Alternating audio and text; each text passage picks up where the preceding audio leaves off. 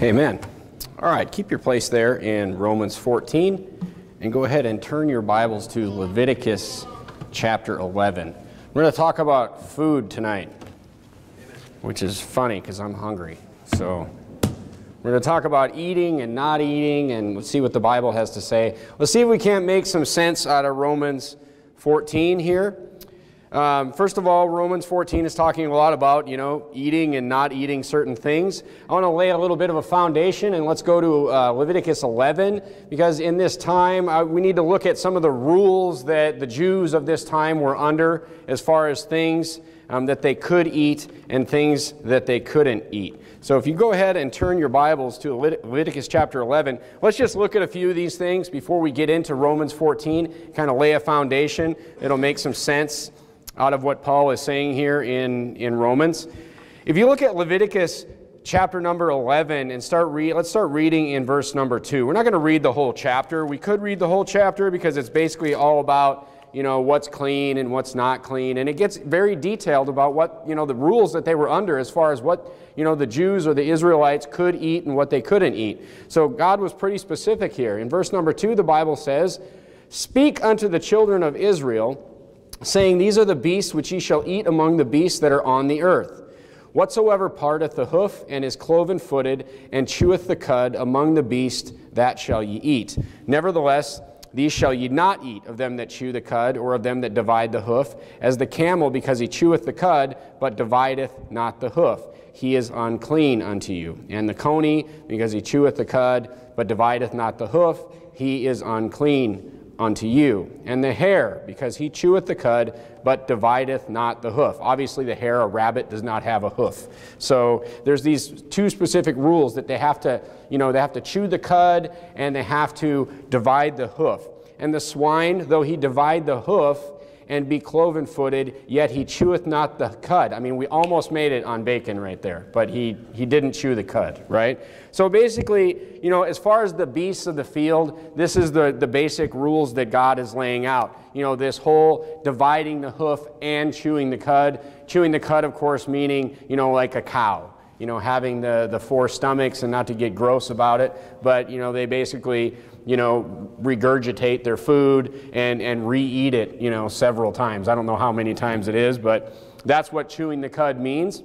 And the Bible says if an animal chews the cud and has a divided hoof, then it's clean. So it's a very specific rule. So that's why it's okay for the Israelites to eat cows, and it's not okay for them to eat pigs. So even Jews today, you'll hear, that they don't eat bacon. They don't eat pork for this reason.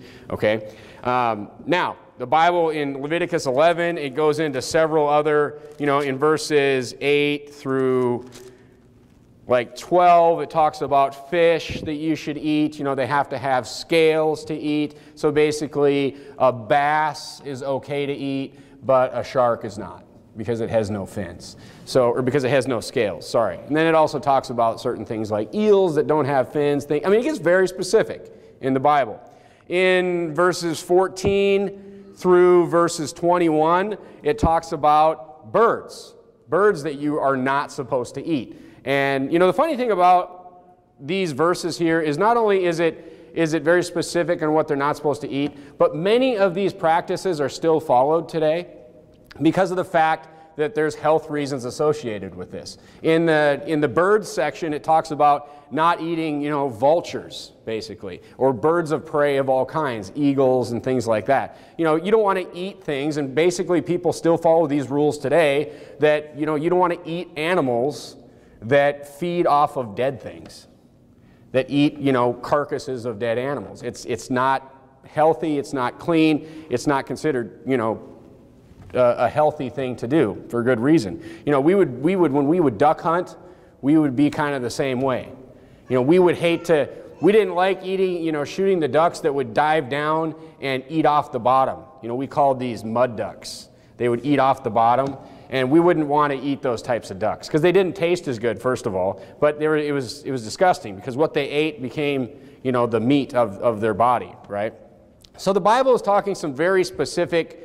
The Bible has some very specific not recipes, but very specific diet regulations for the Jews, okay? And you have to understand that in Paul's time, all these people, I mean, what have we learned throughout the book of Romans? You know, you have all these people, you know, getting saved through faith in Christ, and all these people are coming together in a common church. They're coming together as brothers and sisters in Christ, so you have some issues here.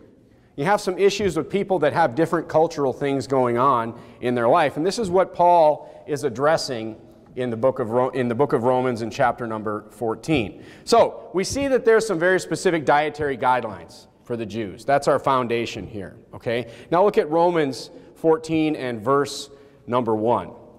The Bible reads, it says, "Him that is weak in the faith receive ye, but not to doubtful disputations." Turn to 1 Corinthians chapter number 8. 1 Corinthians chapter number 8. And we can just get some backup on this verse in verse number 1. So it says that there's going to be people that are weak in the faith that we need to receive. And if you look at 1 Corinthians chapter 8, look at verse number 9. The Bible says, "But take heed, lest by any means this liberty of yours become a stumbling block to them that are what? That are weak." Okay, so there are people that are weak, and we have complete liberty in Christ. We know that, okay? So, first thing is we have to understand that people that come into this church, we'll have some application at the end, but I just want to point out here that people that come into this church as visitors or whatever, you know, it's possible that they're weak in the faith.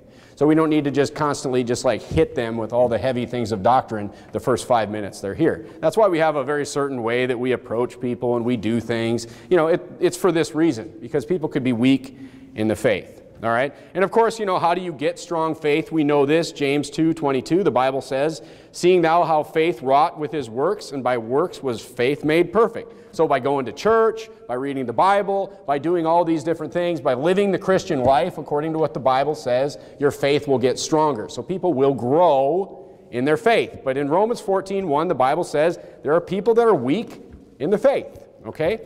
So, verse number 2. Romans 14, verse number 2. "For one believeth that he may eat all things, another who is weak eateth herbs." So here's someone who's weak in the faith, and they are under dietary restrictions of some kind. In this case, you know, they're a vegetarian, right? Now, these rules changed in the New Testament. So we're going to do a short little Bible study on the changing of these rules in the New Testament, and then we'll continue with Romans 14. See, Paul knew that these rules had changed. But he's telling people that knew that the rules had changed how to deal with people who didn't know. That's what this chapter is about. Not to give the whole thing away, but turn to Acts chapter 10. We'll start with Peter. We'll start with Peter in the book of Acts. And Peter, of course, had a vision. He had a vision, and this is when God told Peter that there is no unclean animal for you. If you look at Acts chapter 10, look at verse number 13.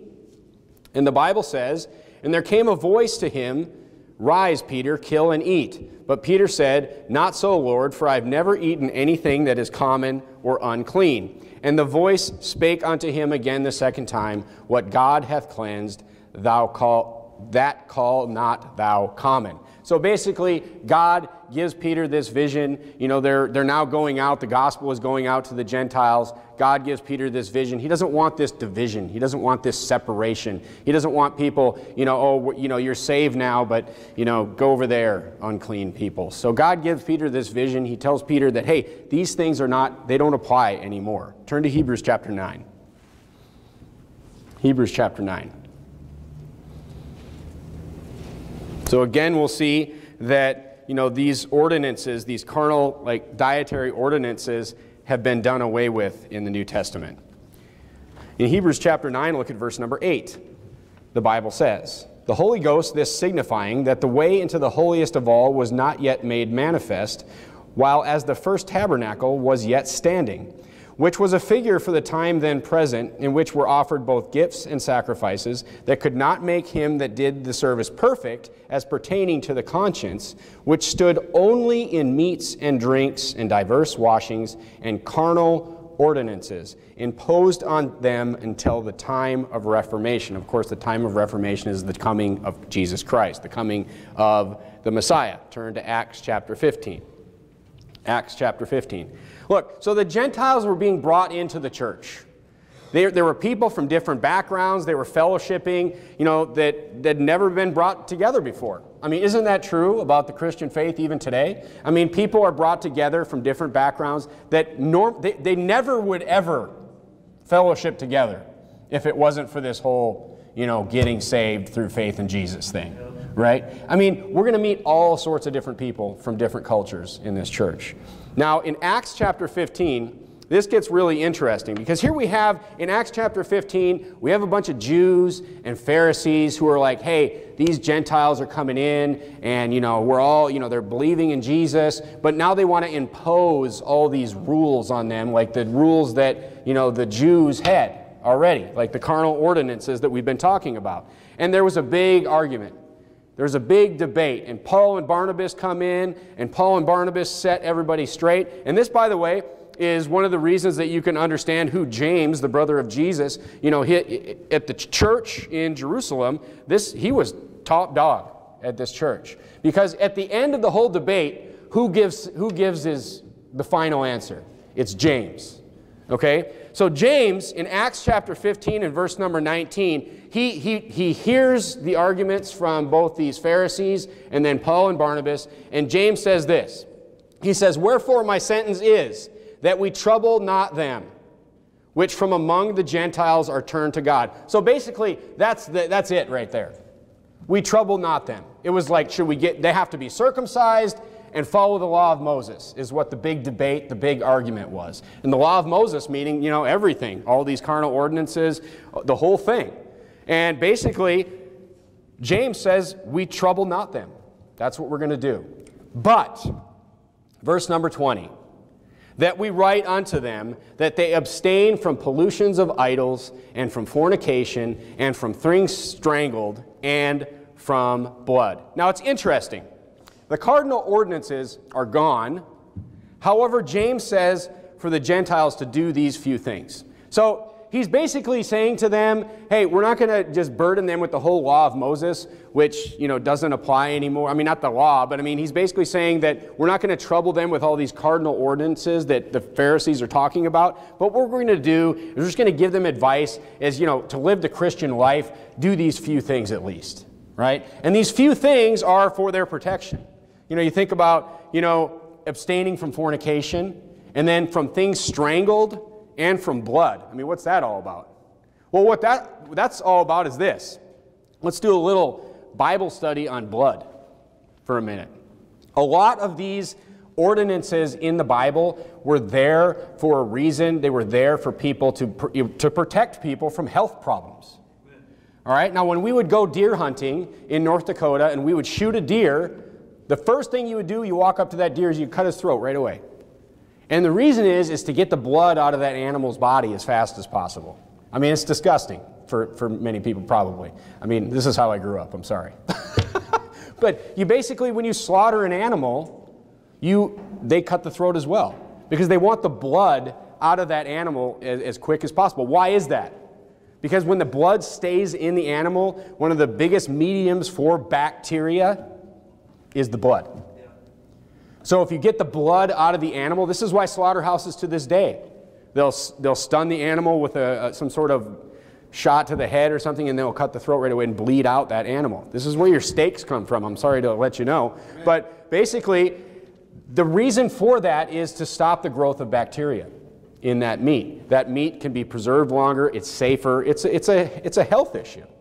Now if you look at the world today, people will say that bacteria was first observed by the Dutch microscopist Antoine van Leeuwenhoek in 1676. But the Bible actually talks about it in Leviticus 11 and Leviticus chapter, the Bible talks about it. The reason for this, and the reason for James's, telling these people to abstain from blood and things strangled, because if you strangle something to death, what stays in it? The blood. You're not bleeding that animal out. It's not safe. It's not healthy for those people. All right? Look, bacteria was discovered in the Bible. The Bible talks about it. Turn to Leviticus 15. Leviticus chapter 15. If you look at secular history and you look at like hand washing to get rid of bacteria on your hands, you know that up until the 1800s they didn't even really wash their hands, and if they did, they would wash them in a common basin. And then they couldn't figure out why everybody in these hospitals were constantly dying, and then even the people that worked in the hospitals were getting sick. But the Bible knew it already. Look at Leviticus 15 in verse number 11. And whomsoever he toucheth that hath the issue meaning a sickness or a disease, and hath not rinsed his hands in water, he shall wash his clothes, and bathe himself in water, and be unclean until the even. And the vessel of earth that he toucheth, which hath the issue, shall be broken, and every vessel of wood shall be rinsed in water. And when he that hath an issue is cleansed of his issue, it gets even more specific here. He shall number to himself 7 days for his cleansing, and wash his clothes, and bathe his flesh in what? Running water. And he shall be clean. So not only he's supposed to separate himself from everybody, but when he washes himself, he's supposed to wash in running water. This is the Bible teaching you how to not die from a bacterial infection, basically.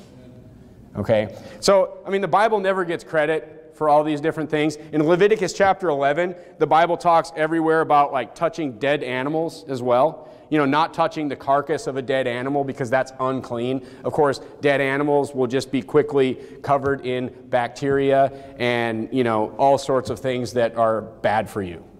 You know, so, I mean, the Bible knew all these things. Okay, so there was a reason for these cardinal ordinances, but it's interesting that when James gives command to the Gentiles, he at least still tries to protect their health, is what he's doing, with the keeping them from things strangled and from blood. And fornication is also protecting their health as well, okay? So that's just a little side trail there. Let's get back to Romans 14. Look at verse number 3. We're only 3 verses in. Uh-oh. Romans 14, verse number 3. Let not him that eateth despise him that eateth not, and let not him which eateth judge him that eateth, for God hath received him.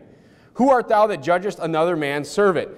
To his own master he standeth or falleth, yea, he shall be holden up, for God is able to make him stand. Look, so the Bible is saying, he's describing that there's these people that know that they're free in Christ, that know that these cardinal ordinances don't apply to them anymore. And then there's people that are saved, because these are all about, it's all talking about brothers and sisters here. There's people that are saved that don't know this. Okay, so basically he's saying in verses 3 and 4, mind your own business on these things. He's like, don't pound on these people for this. Him that eateth not, don't judge them for these things. Verse number 5. One man esteemeth, and now he talks about days, talking about, he switches subjects here. Now one man esteemeth one day above another, another esteemeth every day alike. Let every man be fully persuaded in his own mind. So there's different people from different cultures that have different days and different things that they respect and different things that maybe they celebrate on different days of the week or whatever. He's saying, hey, let every man be fully persuaded on these things. Okay, verse number 6. He that regardeth the day, regardeth it unto the Lord. And he that regardeth not the day to the Lord, he doth not regard it. He that eateth, eateth to the Lord, for he giveth God thanks. So if you eat everything, just give God thanks. God said there is nothing that's unclean anymore to Peter. And he that eateth not to the Lord eateth not, and giveth God thanks. So the guy that's not eating is also not eating because of the Lord in his own mind. Okay? Now turn to Colossians chapter 2, and let's just wrap up this whole eating and regarding days thing right here. Here's the conclusion in the Bible. Colossians chapter 2 and verse number 11 has a really nice, packaged conclusion to the whole thing as far as eating and regarding days. Verse number 11 of Colossians 2, the Bible reads, in whom ye also were circumcised with the circumcision made without hands, talking about being saved, in putting off the body of sins of the flesh by the circumcision of Christ, buried with him in baptism, wherein also ye are risen with him through the faith of the operation of God, who hath raised him from the dead. Talking about the picture of baptism here. And you being dead in your sins and the uncircumcision of your flesh, hath he quickened together with him, having forgiven you all trespasses, blotting out the handwriting of ordinances that was against us, which was contrary to us, and took it out of the way, nailing it to the cross.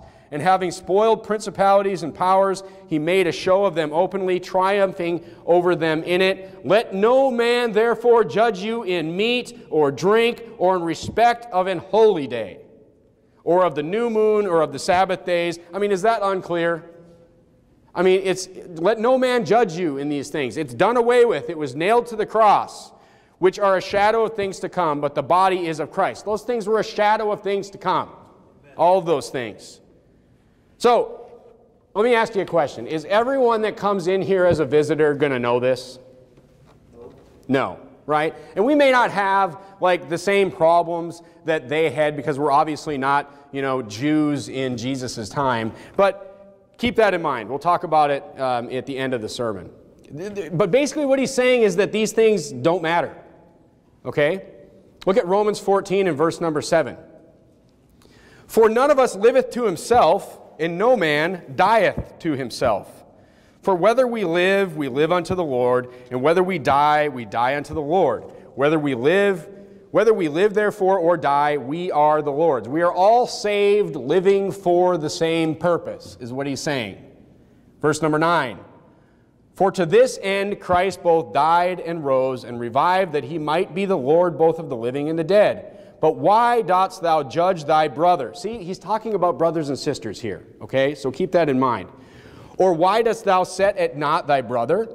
For we shall all stand before the judgment seat of Christ. For as it is written, as I live, saith the Lord, every knee shall bow to me, and every tongue shall confess to God. So then every one of us shall give account of himself to God. Worry about yourself, is what he's saying. The last thing that they need to be doing in this church, Paul is saying, is nitpicking each other about these things that don't matter. You see? Now, we kind of switch gears a little bit in verse number 13, and Paul starts talking about this stumbling block. And he says, let us not therefore judge one another anymore, but judge this rather, that no man put a stumbling block or an occasion to fall in his brother's way. Let's continue reading, but then I'll come back and I'll explain what this is talking about. Verse number 14. I know, Paul says, he says, I know, and am persuaded by the Lord Jesus that there is nothing unclean of itself, but to him that esteemeth anything to be unclean, to him it is unclean. You see, Paul says, I know, but there's people that don't know, is what he's saying. Okay? Verse number 15. But if thy brother be grieved with thy meat, now walkest thou not charitably, destroy not him with thy meat, for whom Christ died. Christ died for him too. Let not then your good be evil spoken of, for the kingdom of God is not meat and drink, but righteousness and peace and joy in the Holy Ghost. So if you know that you have complete liberty in Christ, and somebody else doesn't know, and they're trying to do the right things in their own mind, and you're shoving that in their face and trying to tempt them with things that they think are wrong, the Bible says that, that's wrong for you to do that. Okay? Because righteousness and peace and joy in the Holy Ghost is what should come out of you. So don't go out of your way to offend people that have these different views on certain things that don't matter, is what he's saying. Okay? Eventually people will come to the conclusion that these things don't matter as they grow. Okay? Look at verse number 18. For he that in these things serveth Christ is acceptable to God and approved of men. Let us therefore follow after the things which make for peace. You see that? And things wherewith one may edify another. So we should focus on the things that edify each other, right? Not on the things that don't matter. If we're going to go around here, we're just going to offend each other on stupid, silly things, that's not edifying, right? We should focus on the things, follow after the things that make for peace. Focus on the things that matter. Verse number 20. For meat destroy not the work of God. All things indeed are pure, but it is evil for that man who eateth with offense. It is good neither to eat flesh, nor to drink wine, nor anything whereby thy brother stumbleth, or is offended, or is made weak. I'm just going to finish the chapter here, and then I'm going to go back and just rehash this. Verse number 22. Hast thou faith? Have it to thyself before God. Happy is he that condemneth not himself in that thing which he alloweth. And he that doubteth is damned if he eat, because he eateth not of faith. For whatsoever is not of faith is sin. Now let me explain this. What he is saying is, let's use an example. Let's say Brother Johannes thinks that he can't eat pork. He thinks he's saved. He's just as saved as all of us. He's believed on the Lord Jesus Christ, but he believes it's a commandment of God for him to live the Christian life to not eat pork. And that is what he is convinced in his own mind to do, okay? So he doesn't have that knowledge that he's free in Christ from these carnal ordinances. Now, if I go up to him, now, first of all, in verse number 23, it talks about if Johannes says, you know what, I believe that, but I really want some ribs right now. And he's like, nobody's looking, and he goes and he eats ribs. He's sinning against his own conscience. The Bible says that he's sinning because he doesn't know that he's free. You see? That's what verse 23 is talking about. All right? Now, the verses before that are talking about, now, if he gets free, if I explain to him, hey, look at Colossians 2 right here. It says that you don't have to worry about pork anymore. We can go out and we can go to Famous Dave's right now and just like eat it up, buddy. And he's like, oh, I didn't know that. Different story. Now he's not sinning anymore because now he's free in Christ. He has that faith. It's of faith now, you see? But if he doesn't know and he does it anyway, it's sin, the Bible says. Okay, when it says damned, it doesn't mean damned to hell. It just means that he's sinning against his own conscience, is what he's saying. Now, the verses before that are talking about me and Johannes just interacting with each other, right? He thinks he can't eat pork. I know that he can. So I'm just like constantly, every time he comes to church, I'm just eating ribs right in front of him. And I'm like, ooh, these are really good, buddy. And he's offended. That's what it's talking about. Now, I mean, we don't have the problem with pork today, right? This is basically the whole crux of Romans 14. Is just people are going to come in, and they came into this church, and they had different cardinal ordinances that each one of them was following. And they were all saved. They were brothers and sisters. But he was telling them, hey, don't offend all these people. Certain people are weak in the faith. Don't be a stumbling block to them. Don't go eat ribs. Why are you eating sausage all the time in front of Brother Johannes? It's not appropriate. Right? And Brother Johannes is eventually going to grow. And he's actually going to, then we're going to read him Colossians 2. And then he's going to not care about those things. And then we can all eat sausage together. Amen. Right? But the Bible's just saying that as all these people come together, to not cause them offense. Because if Brother Johannes actually eats pork when he thinks it's against God's will to eat pork, he's sinning. It says in verse number 23. Okay? So look, just be patient with people, basically. All right? Now look, there's some things that, now I'm going to give some application that is more applicable to us today. Because maybe we don't have, there is some application here, maybe not on the pork and not pork type of issue, but look, here's the application for this whole sermon. There are things that don't matter. That's the bottom line. If the sermon had a title, it would be Things That Don't Matter. Romans 14, Things That Don't Matter. Paul, here's using an example of things that they were dealing with, right? Now, you're going to find people that abstain from certain foods today. You're going to find all kinds of different people that have all kinds of different opinions on things that you should eat and things that you shouldn't eat, right? I mean, look at these people that are like all these organic and GMO and against all these different things. And look, great.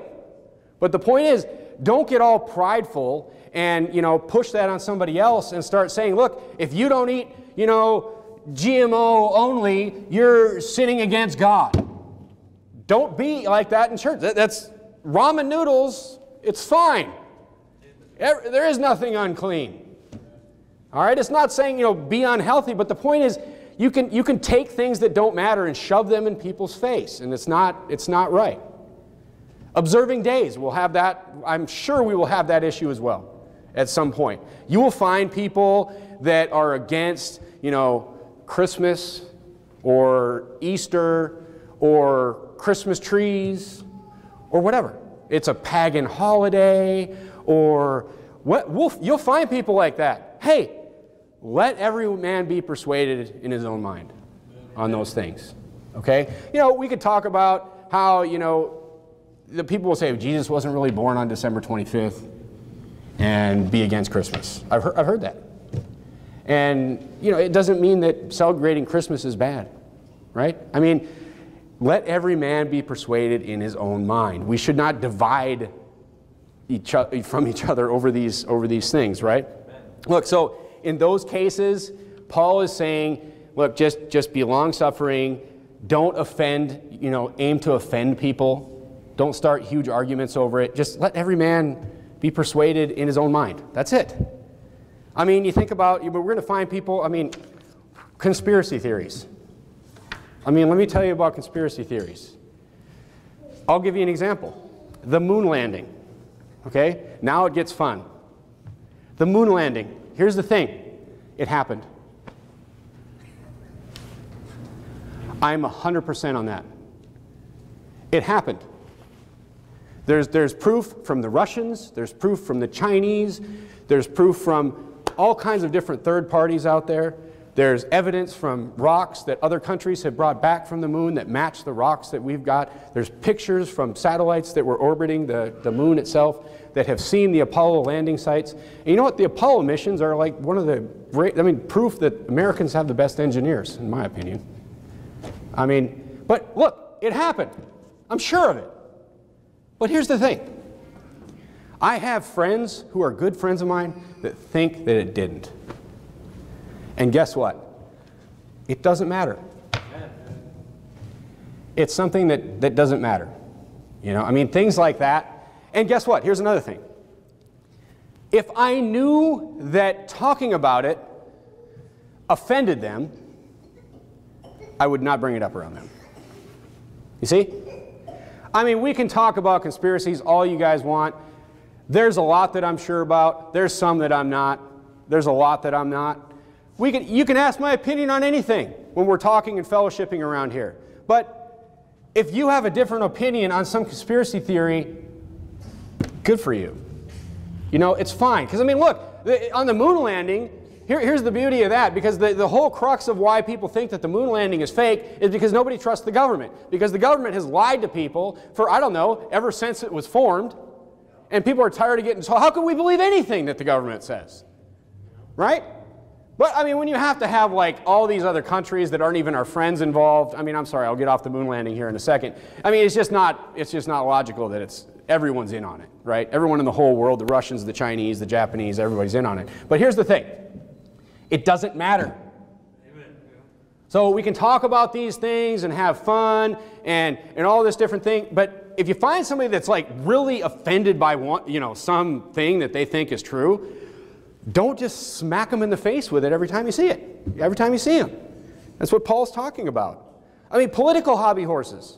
You're going to find people that have political hobby horses, especially new people that come into the church, that are they're just hung up on silly political things that, guess what, don't matter. Because when you realize that the whole Democrat-Republican thing is just, you know, it's manufactured opposition for your viewing pleasure. Once you realize that, you've reached a higher level of consciousness. But guess what? People are going to be hung up on things when they come in here. So don't throw people under the bus for things that don't matter. Once again, let every man be persuaded in his own mind. That's what the Bible says. Silly things like, you know, how much makeup. This is another one I've heard. How much makeup should a woman wear? I mean, the Bible has over 600 individual commandments in it. Do we need to make up more? You know what I mean? It's just, let every man be persuaded in his own mind. If, you know, I don't think that, you know, my wife should spray paint her face with like 10 spray cans before she comes to church. But, you know, that's my view on it. You know, I have no authority over somebody else's wife, right? I mean, the Bible says certain things. We don't need to just make up all these detailed commandments that don't exist. It's things that don't matter. Look, as people grow and mature as believers, you know, you will see that they focus less on things that don't matter and they will focus more on things that do. That's what you're going to see. And look, here's really the whole thing. If you're one of these people, and I know these people, I've met these people, if you're somebody that has to have people agree with you on every single issue, on everything, you are going to lead a lonely life. You are never going to have any friends. You certainly won't be able to be part of a church.